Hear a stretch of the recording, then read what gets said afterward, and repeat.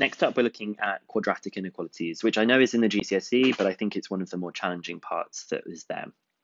So first of all, if we're going to try and solve this quadratic inequality, it says step 1, get 0 on one side. We've already got that done. Step 2, factorize or solve, okay, because you may not be able to factorize. You could use the calculator to do this as well. And then it says to sketch and reason. So I'm actually going to solve the equation on my calculator. I'm going to do it with 1, 2, and minus 15. And this will solve, the solutions are that x equals 3 and x is equal to minus 5 for this equation.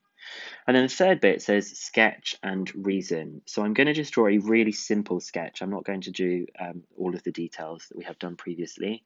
We know that it crosses at 3 and minus 5.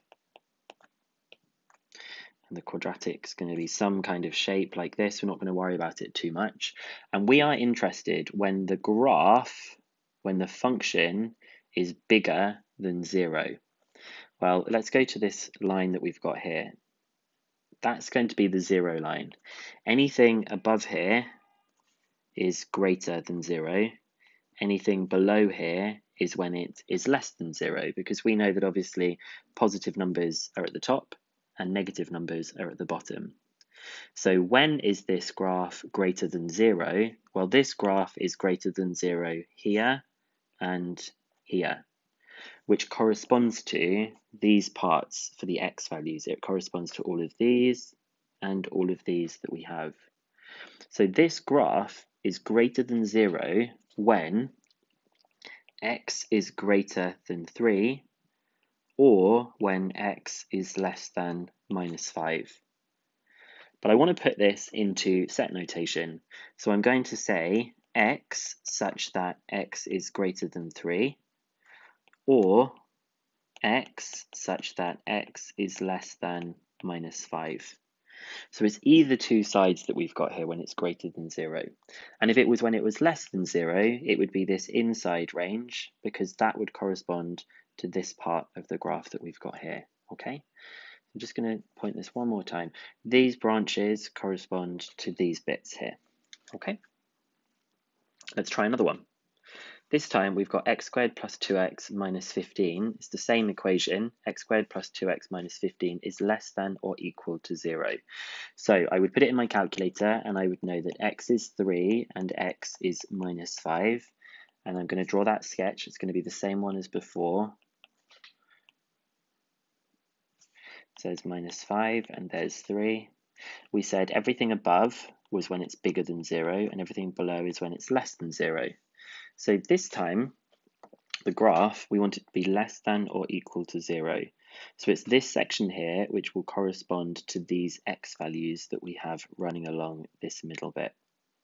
So by doing the sketch, we can see pretty easily that x is going to be in between minus 5 and 3.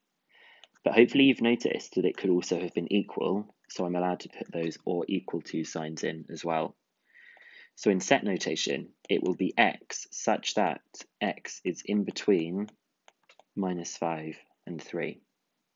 You could also just substitute in a value to check that you've got it the right way around. So for example, if x is 0, that's clearly between minus 5 and 3. If I substituted 0 in here, I would get minus 15 is less than or equal to 0. So it's true, it does work. Okay, so there's a couple more that we're going to have a look at. These ones require a little bit of extra work because we don't have them with the 0 on one side. So I'm going to have x squared plus 5x plus 4 is greater than or equal to 0. And then I'm going to use my calculator. So I've got 1, 5, and 4 as my coefficients, which tells me it crosses at minus 1 and minus 4. So I'm going to draw a quick sketch here, minus 1 and minus 4. It's not going to be like the full sketches we've done before. And I want the graph, these are greater than 0 and these are less than 0. I want it to be when it is greater than 0. So that is this bit of the branch and this bit of the branch, which will correspond to all of these x values and all of these x values here. So it looks like x can be greater than or equal to minus 1. And it looks like x can be less than or equal to minus 4.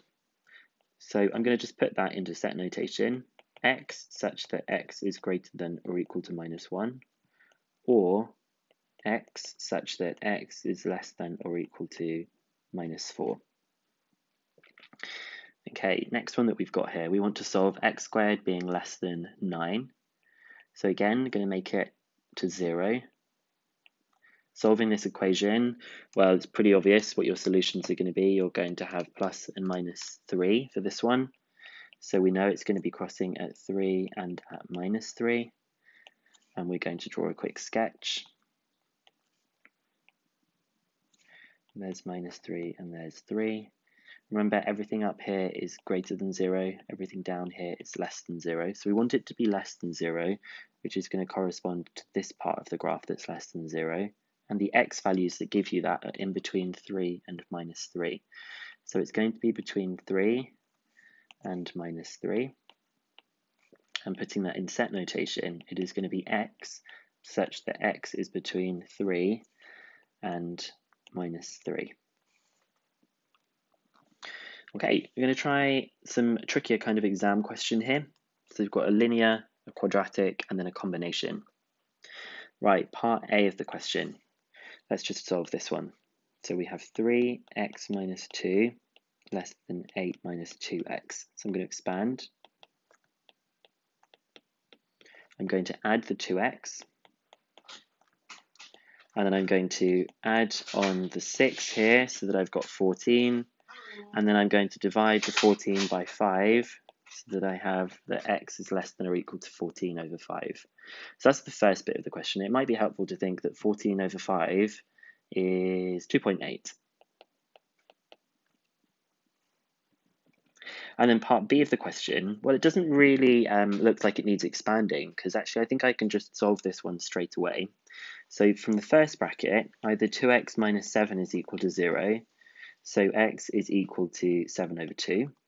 And from the second bracket, 1 plus x is equal to 0, so x is equal to -1.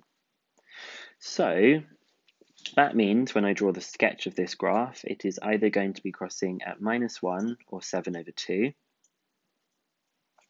There's -1, there's 7 over 2. And remember, the bit going above is greater than 0, the bit going below is less than 0.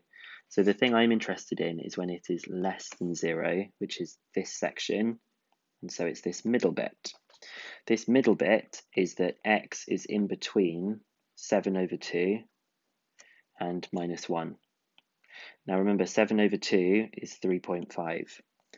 So we now, for the last part of the question, need to combine these two inequalities that we've got. We need to combine this bit that we've got here, and we need to combine this bit that we've got here. Well, this one is more restricted at the top end. It's saying that it has to be less than 2.8. This one says it has to be less than 3.5. So when I combine them, I'm actually going to say it has to be less than 2.8 or 14 over 5. And we still have the restriction at the bottom end that it has to be less than -1. I'm going to finish off just by putting it in set notation so that x is a number such that it is between -1 and 14 over 5. Okay. Let's just check we got this right. So we've got x is less than 2 over 8. We've got that it's in between -1 and 7 over 2, and in between -1 and 2.8 that we've got there for that question.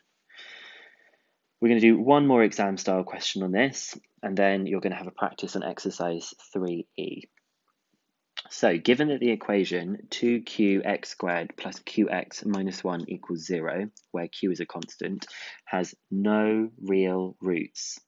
First of all, we need to show that that's true, and then we need to do a set of possible values of q. Well, this isn't just going to be about quadratic inequalities anymore. You're going to have to start using things from other topics as well. If something has no real roots, you know that the discriminant is going to be less than 0. So let's have a look at this equation that we've got up here. My value of a is 2q, my value of b is q, and my value of c is -1. And I know that b squared minus 4ac is going to be less than 0. So I'm going to start substituting those things in. So b squared will be q squared. And then I've got -4 times a times c is less than 0.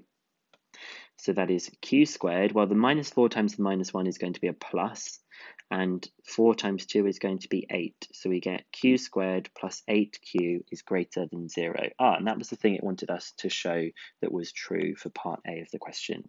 So sometimes if you're not sure what to do, just have a look at the information they've given you, think about what else that tells you, and somehow you'll end up at that answer. Part B of the question says find the set of possible values of q. And when it says set, really we should be giving our answer in set notation. So although it's a q rather than x we've got here, it's still going to follow that same pattern.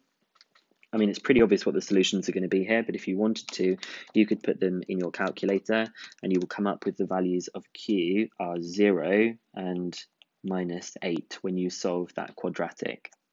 So quick sketch, you've got minus 8 and you've got 0. The quadratic is this way around like this, and it wants us to say that it is less than 0. So the section where it is less than 0 is this part of the graph where it's in between minus 8 and 0. So this means that q is in between minus 8 and 0. And so it is q such that q is in between minus 8 and 0. That's what it would be in set notation then. Quick word of warning before you do exercise 3E. If you ever have a quadratic that is something like this, minus x squared plus 4x, I don't know, plus 8 is greater than or equal to 0. When you do the sketch of it, because it is a negative that you've got here, make sure that you're doing the sketch the other way round so that you can see exactly what's happening. Okay, so make sure that you do the sketch the correct way round. If it has a negative at the beginning, you still have to take into account the shape of the graph. So the shape is important. Okay, have a go at exercise 3E and see how it goes.